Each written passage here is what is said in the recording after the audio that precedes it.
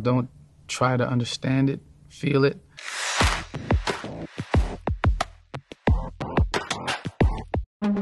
Perché sembra così strano? Non stai sparando il proiettile. Lo stai prendendo. Wow. So, I was filming 5 movies in one. I'm a huge fan, a massive fan. And I think his ability, I mean, obviously storytelling ability at the core of it just is top notch. I think he just knows how to tell a story and how he tells it non-linearly.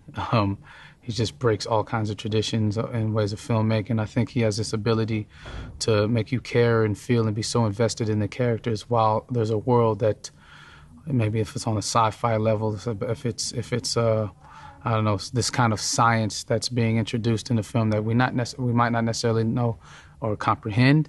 We do feel it through the characters' lenses. We do feel it through what they're experiencing. So I don't know if there's anybody that's able to do that. He can be so ambitious in mixing and matching different types of genres or different elements of films that we've all loved and are familiar with, and totally use them and create them in a new way and his way. So it almost becomes a Christopher Nolan genre in a way. He's his own genre.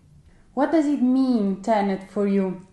Well, as the concept goes, as the trailer goes, the concept goes as well. Don't try to understand it, feel it, and you will not be able to execute that thought, that knowledge without it being experienced in the IMAX, in the theater properly.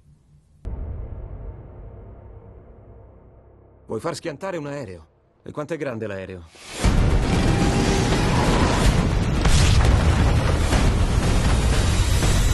Ecco, questa è la parte un po' drammatica.